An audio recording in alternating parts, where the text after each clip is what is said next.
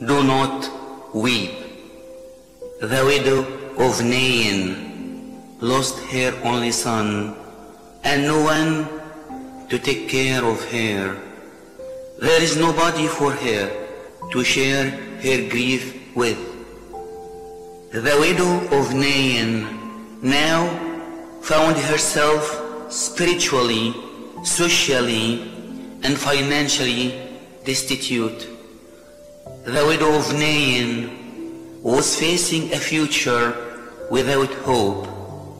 She was a dead woman, walking, alive on the outside, but dead on the inside.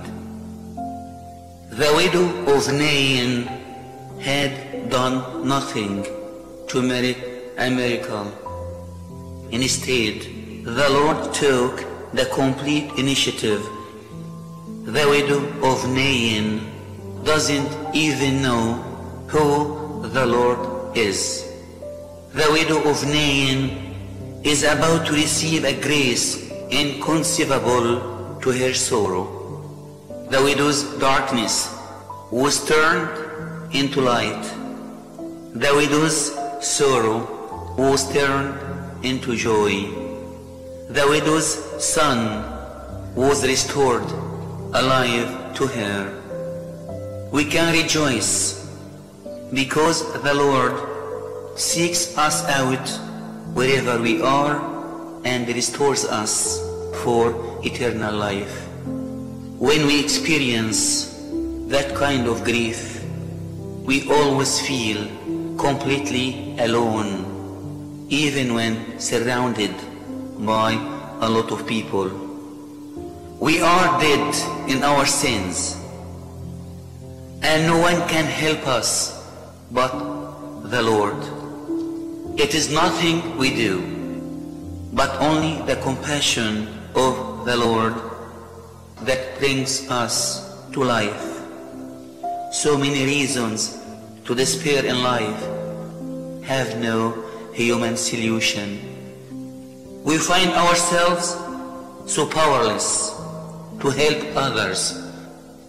The Lord had compassion on the widow of Nain and performed the miracle without being asked to.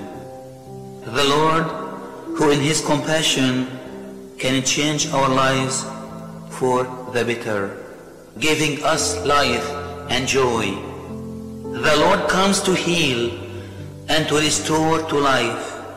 Let allow His compassion to touch our wounds.